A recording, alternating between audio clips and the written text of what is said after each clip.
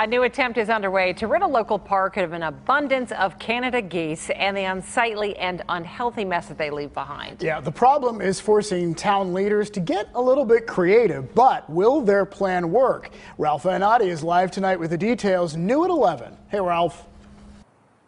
Well, thanks very much, guys. We know that Mount Lebanon, of course, has had an ongoing problem with too many deer in neighboring Scott Township. Well, it's a dilemma involving geese. Right now, it's too soon to say if this latest approach in Scott will meet with any long-term success. If you've been in Scotttown Park lately, running, jogging, or maybe just walking, you've probably noticed that something is definitely missing, and it's not the lack of snow. There has been an abundance of geese in this park in the last few years. Yesterday when we came by, we made a point of saying, wow, there's no geese, which is unusual. Suddenly, almost overnight it seems, you might say geese have flown the coop, at least when it comes to the ball fields and parking lots.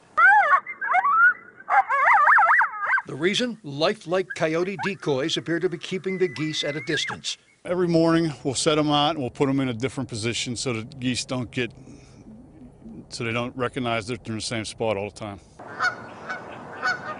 It's been an ongoing battle between Scott Township officials and the geese as they try to keep geese out of the park, mainly because of what they leave behind.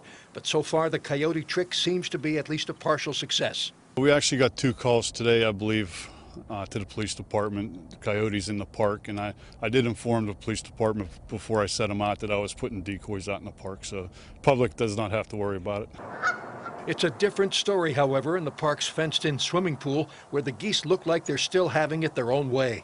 Now, in addition to the coyote decoys, something else will be making its park debut. Basic shark or gator decoy has red LED eyes that light up. It floats on top of the water. It's supposed to scare geese away. That's what it was made for. Tomorrow morning, these are going to go in the pool.